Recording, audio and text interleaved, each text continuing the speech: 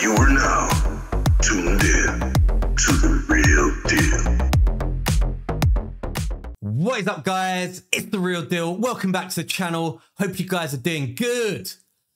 So, I've got a really juicy video for you guys today. We are looking at secretly OP champions for Live Arena, free-to-play edition, epics only.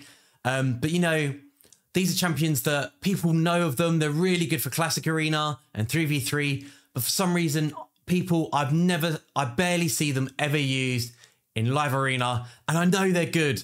They are going to help you, especially if you're in the lower tiers. But yeah, I'm just going to see where we are in Live Arena. So I did drop a little bit. Last week I was on holiday and I didn't do Live Arena for a whole week, but I've been pushing back this week. And we are in the top 2,500 for Live Arena. I'm just going to show you some of the team comps that I come against. And like, I go against absolute beasts in Live Arena. I'm really getting paired up with some really hard teams. So this guy, he's in, you can see that he's in Plat. And you know, he's got Duchess, he's got Sifi, he's got Candrathon. Usually this is all I go against in Live Arena, paired up with either Python and Harima. It is really hard. It is difficult, but we still managed to get the W. And you can see this guy was in Plat. I think this is an older screenshot. Then we've got, this is probably the best that I've ever done. So we've gone against Sifi and Rotos almost. Well, we've got Sifi 5-star awakened and Rotos fully awakened. That is just huge. Really, really difficult. And then only he's got Marichka and Taras as well. These are like two of the strongest duos for Live Arena right now. And we still managed to get the win. That was just crazy. And then we've got a real nasty team comp here with Duchess, Double Mortu and Ultimate Death Knight. Had to think outside the box a little bit here and bring in Astrolith.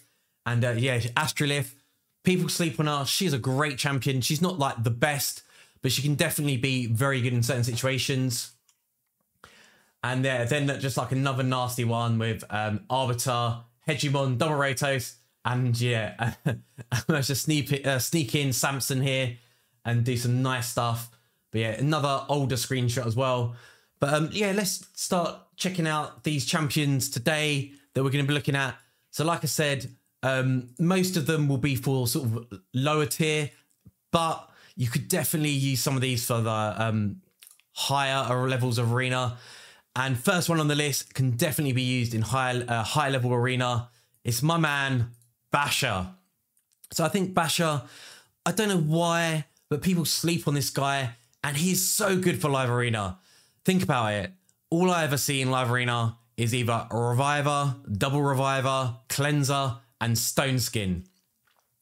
If you know the other enemy team are bringing this in, and you can tell, you can just see by what champions they've got, Basher is the answer to this. You bring him in with his A2. He's got an AoE attack, increases the cooldowns of all target skills by 2 turns. This is huge. This means that their team is not going to be able to do anything for 2 turns. Now, obviously, he's a weaker version of Warlord and Yumiko. And if you've got those champions, of course, you're bringing them in instead. But Basher is a really strong alternative that you can bring in as well. But not only does he have the, you know, the increased cooldowns, but he's got a really nice A3 as well. Attacks 4 targets at random. So it is 4 random targets, but he has a 100% chance of placing block bust for 2 turns. This is massive. You know, like if you go against like a Duchess who's gonna, you know, bring out, you know, block debuffs and Perfect Veil. You know, there's a good chance that you're going to lock out most of the team. This is also a really strong ability. And yeah, but just alone that being able to lock out the whole team for 2 turns is massive. The way you want to build him, you can do sort of 2 ways. You could either go Stone Skin with lots of accuracy, just make sure he goes first in the team. But personally, I think the best way to go is really, really fast, probably a triple perception or perception mixed with speed, and then lots of speed, so it's really fast. Ideally, you want to be pushing around sort of 270 speed and then 500 accuracy. But of course, the higher you're up in, you know, the higher you are ranked, the faster you need to be, the more accuracy you need. But that is good starting stats for him. So then next on the list, we've got a Reviver, and she used to be everywhere when Stone Skin first came out. Can you guess who it is? I think she's a Sacred Order. Yep, there she is, Cardinal. Cardinal is still a really good option. Not many people bring in block revive champion, you know, block revive, you know, sorry, block revive. So when they kill someone, you can't revive them. Not many people are bringing champions that can do that. So Cardinal is a really good option as well. So you can do it many different ways. Either you can build it so that, you know, you've got like an Arbiter and a Cardinal and then the rest of your team, like double nukes. Or you could just go, you know, Cardinal and Arbiter, they ban the Arbiter. That's fine. We still got Cardinal, and we've got Cardinal with us, like probably a Stripper or like a Madame, and then double nuke again. It doesn't matter. And it's just so strong, and people just really forget about having this, you know, this AoE revive the entire team, heals them 25 max their HP, but most importantly, their turn meter is going to be maxed. Yeah, it's just it can be really annoying because people aren't going to be prepared for this, and you can just sort of slip her in and then just really surprise the enemy team. She is still a really solid option for Live Arena. So next on the list, we've got a nuker, and I think it's just someone that no one really thinks about. It's a Barbarian, and it's Alika. So she's a champion that I came across against in Live Arena, and she just really caught me off guard. She's got really good multipliers. She hits really hard. One problem is though, she does need books. Like she must live in the library.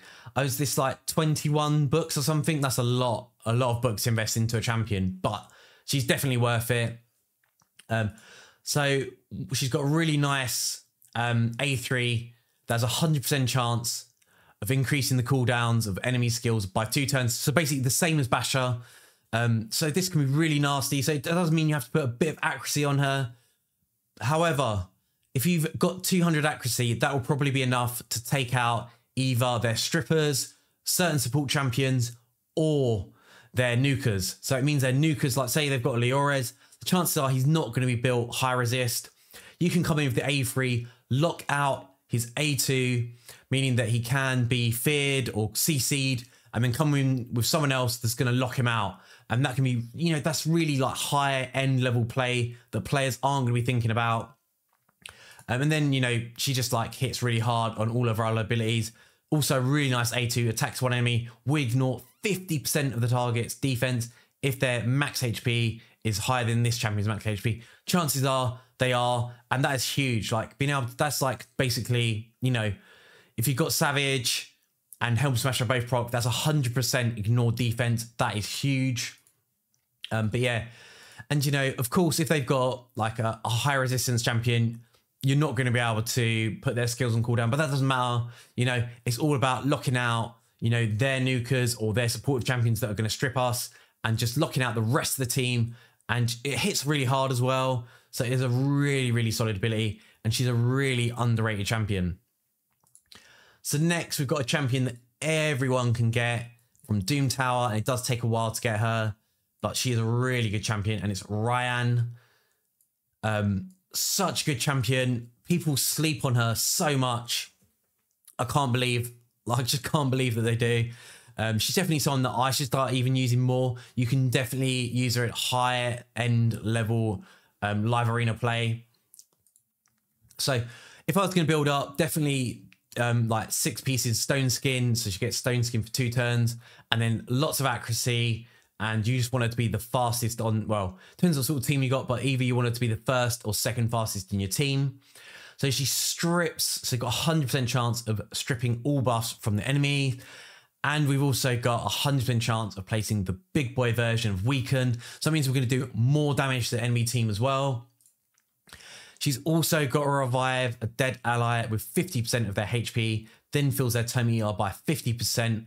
Then we'll also place block debuffs on them for 2 turns. This is really nice ability. So she's got a revive as well. I mean, it's just huge. She can just do so much for your team, and just like a really, really nice champion. Also attacks one enemy and has a 50% chance, but 75% chance when fully booked of placing block buffs, debuffs for 2 turns. Another massive ability. But to be honest, it's all about being able to strip with her, and it is a big, big strip. So then last on the list, we've got a Nuka, another Nuka, and it's just someone that I don't see often, but I know they hit really hard and they can be really, really annoying. And that's Gala Longbraids. She is a great champion. You do need really good support champions around her, but she can still, you know, just absolutely destroy the enemy team. So A3 attacks one enemy 3 times. Each hit will ignore 25% of the target's defense. That is massive. And then grants an extra turn if this champion has full HP after using this skill. A2 attacks one enemy, will ignore 50% of the target's defense when attacking under a shield buff. Heals this champion by 50% of the damage inflicted. Places a shield buff on this champion equal to any surplus heals for 3 turns. And then A1 attacks one enemy 2 times. Each hit will ignore 30% of the target's defense. Places a shield buff on this champion for 2 turns. The value of the shield is equal to 20% of the damage inflicted. So ideally, you probably want her to be in a fast team. You want her to be in Savage. You'd want, you know, attack percentage on the boots if you can. Otherwise, speed. Attack percentage on the chest. Crit damage on the gloves. Attack banner. Attack gloves. No, sorry. Attack ring. And then crit damage on the amulet. But what you want to do is you want to bring in support champion in either a bolster set or a shield set.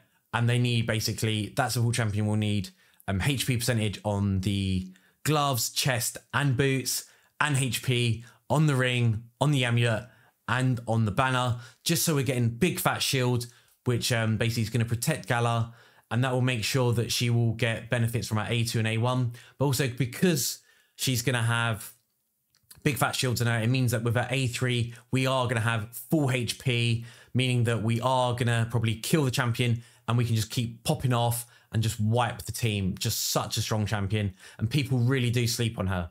So just to wrap up the video, I just want to do a few honorable mentions. Fennex, a great Spirit Epic champion, has a block revive on his A1. And with Live Arena, a lot of people only bring in 1 Nuka. If they've got 1 Nuka, you kill their Nuka.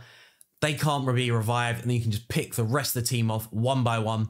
You do need to bring in someone that's going to throw out debuffs though, so he gets a double hit on his A1, but such a great champion. Really, really good.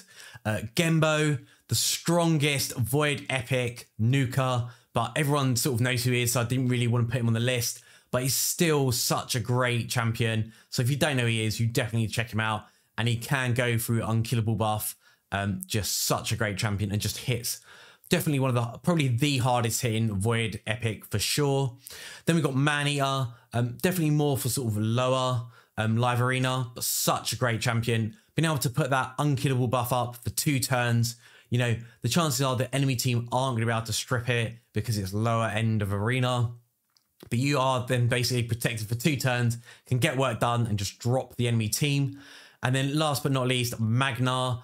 He is a Spirit Epic Demon Spawn champion, and he just hits like an absolute beast.